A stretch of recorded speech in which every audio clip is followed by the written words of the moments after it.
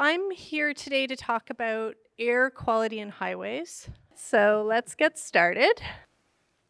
So the first thing I want people to understand is that while there's air pollution from all kinds of different sources out there in the world, if you live near a major road, for example, a highway, traffic is the major source of pollution for you. And this is a graph prepared by University of Toronto researcher Greg Evans, which kind of nicely illustrates the difference between, what a typical background air pollution in a major city would be like versus near a highway. And one of the reasons that highways tend to be the major source is that highways not only increase the amount of vehicle kilometers traveled, so they actually induce people to drive more.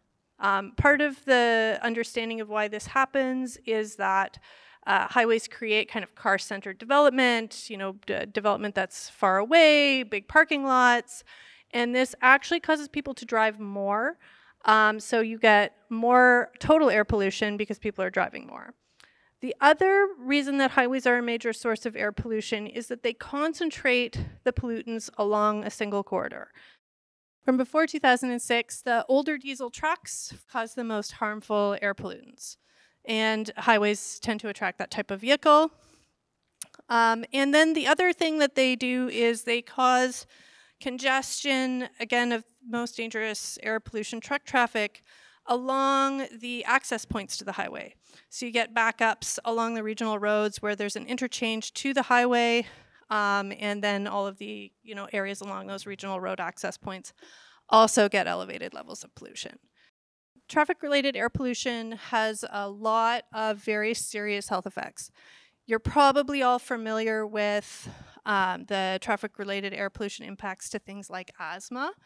But in the last 5 or 6 years, the research has really shown that traffic-related air pollution causes a very wide range of very serious health impacts.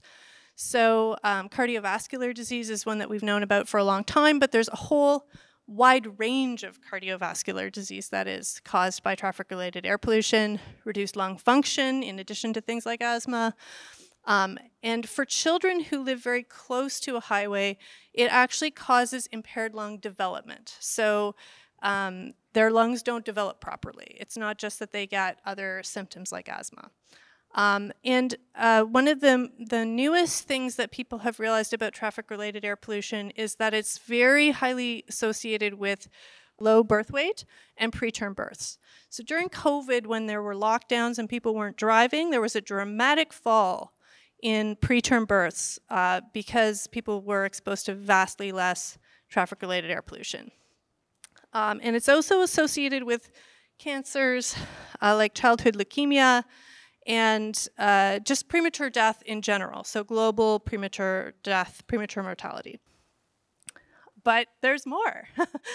It's now understood that traffic-related air pollution causes neurocognitive decline, that it also causes neurodevelopmental disease in children. There's a very strong link to Alzheimer's and Parkinson's that is now being more and more well understood. So Parkinson's is a disease that takes a really long time to appear. So what happens with Parkinson's is that children who are exposed to high levels of traffic-related air pollution develop Parkinson's in old age. So this is something that is latent for a long period of time. A whole bunch of different cancers are associated with traffic-related air pollution, eczema, susceptibility to respiratory infections. There's known mechanisms by which respiratory infections become more accessible when there's, for example, high particulate matter. Obesity, diabetes, and fertility, the list goes on. Okay, traffic-related air pollution is very, very, very bad for you. And I just want to get a sense, like when I say it's associated, this is not a weak association or like a very small association with many of these things. So this is an example, if you live within that 1 to 100 meters of a highway, you have a almost 600% higher chance of premature mortality. It's not a little effect. when the Ministry of Transportation did the traffic-related air pollution analysis for the Bradford Bypass, they looked at what they call critical receptors. So people who might be particularly vulnerable to air pollution, like children, people recreating, that kind of thing. Simcoe County Greenbelt Coalition did their own analysis and found that Ministry of Transportation had missed a bunch of sensitive locations. So, for example, they found a daycare next to the interchange in Bradford, which is not really a good thing to be located there. So these are all things that Ministry of Transportation didn't look at in their analysis. And so if you look at the legend there, the ones in orange are the ones that the Ministry of Transportation missed and Simcoe County Greenbelt found. And it's at the back too. Just to give you a sense of, well, what are the effects in Ontario? So this is based on old 2016 Health Canada data published in the Ontario Auditor General's report in I think about 2020. And this is an estimate based on the old science from 2016. So we now know a lot more about traffic-related air pollution impacts than we did back then. And back then, the annual estimated deaths, not illness, deaths, was 6,500 some odd people in Ontario. Of course, we can't leave out greenhouse gas emissions because we have the effect of highways, a well-known set of researchers in Toronto that showed that the more kilometers of highway you build, the more people drive. So we know that the highway will cause an increase in greenhouse gas emissions. Vehicle emissions are already the largest source of greenhouse gas emissions in Ontario. They're the fastest growing source of greenhouse gas emissions in Ontario. So instead of controlling the problem, we're exacerbating it with additional vehicle kilometers of highway. And a lot of this increase is caused by the heavier vehicles, so the SUVs and light trucks, as well as the heavy diesel truck increase in volume of traffic. So you must be thinking, well, surely the government protects us from dangerous levels of air pollution. Surely they're acting on this. Surely there are rules around how much air pollution you can allow in a community. Unfortunately, there is not. In Ontario, we have non-binding ambient air quality guidelines. Many of those guidelines are woefully out of date, not based on the current understanding of things like neurocognitive decline and other issues that are caused particularly by diesel emissions. And just to give you a sense, so the first 4 pollutants are kind of the core traffic-related air pollution pollutants. You can see that Ontario's air quality guideline is significantly higher for some of those items like fine particulate matter. I've just included the 24-hour averages just because of space. The World Health Organization's most recent guidance is far more progressive than Ontario's guidance. And one of the problems we have in Ontario is that there are no rules. So if the government makes a decision to allow something that would exceed the ambient air quality guidelines, there's nothing preventing them from doing that. They're just guidelines. And there are places for example, in England, there used to be, and in the EU, there used to be binding air quality standards, which meant the government was not allowed to approve things that would exceed them. And you can see the impact of highways on the level of air pollution in these air modeling maps, which I'm showing you from Toronto Public Health. In the Harris years, we got rid of all the air monitoring stations, so there's not enough air monitoring stations to monitor properly air quality by highways, but Toronto Public Health attempted to model them. So this is nitrogen dioxide near the highways in Toronto. And you can see how there's a fairly wide corridor along each highway, which is severely impacted. This is larger particulate matter, same pattern, generally a little bit less on the Don Valley Parkway for some reason, already modeling it to basically double the World Health Organization standard in those corridors. For benzene, background levels of benzene have dropped since the original 2002 EA, but we're still getting exceedances of even Ontario's out-of-date air quality standards along Highway 401 from the Toronto Public Health modeling. So what does MTO do with this information? Well, First of all, I haven't mentioned this in previous town halls, but MTO doesn't acknowledge that highways increase vehicle kilometers traveled. So that's the first problem, even though it's a known law of traffic modeling. There is no legal obligation for MTO to protect anybody from air quality that might exceed those standards.